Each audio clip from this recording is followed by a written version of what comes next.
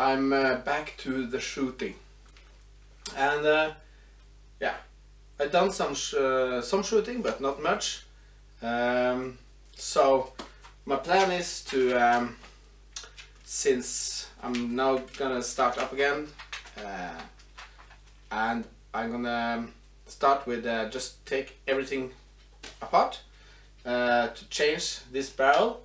Because I have around 1,000 shots through this one, and I'm going to change to another one that's only have 200, and I'm going to load up, and I haven't made a movie about it, but I bought this Tactacam 5.0, and from a girl that it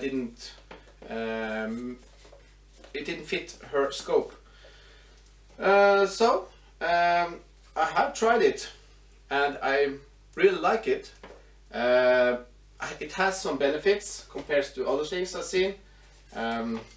So yeah, but the reason why I bought it is because of the second-hand use, and yeah, it's fun.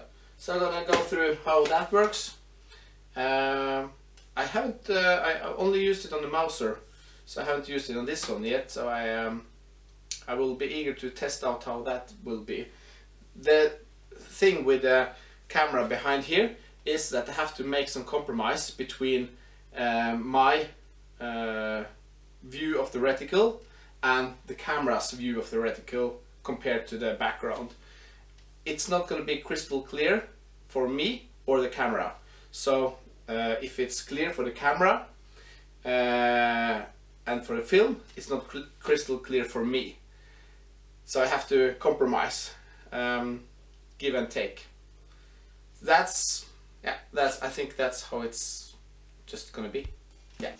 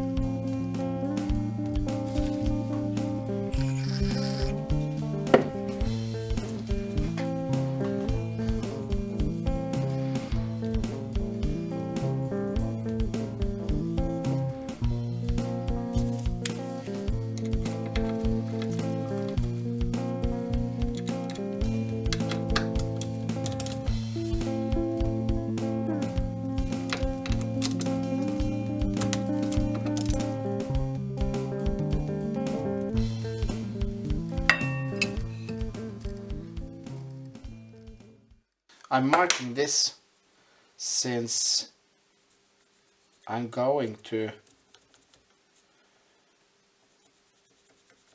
move on it. Since I'm gonna change this, I want to mark it in case I'm taking it off.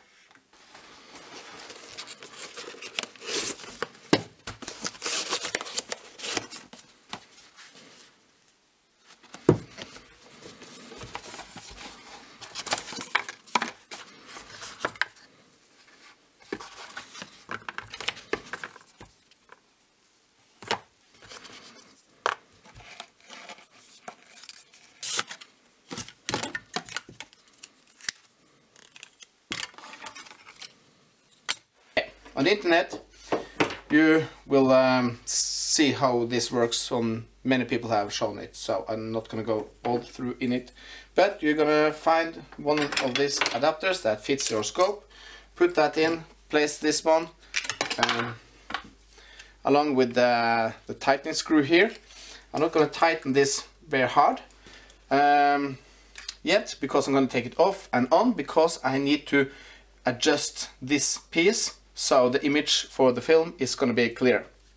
Yeah, and here's the one thing, or maybe only thing I like about this, is that some of this Tactacam or this scopes thing is placed on top here.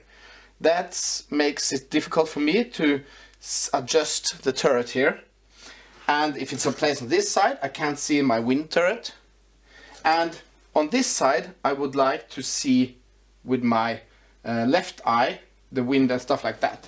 So the nice thing about this is I can place it wherever I want, and I can change this camera so it's going to be totally square in the camera.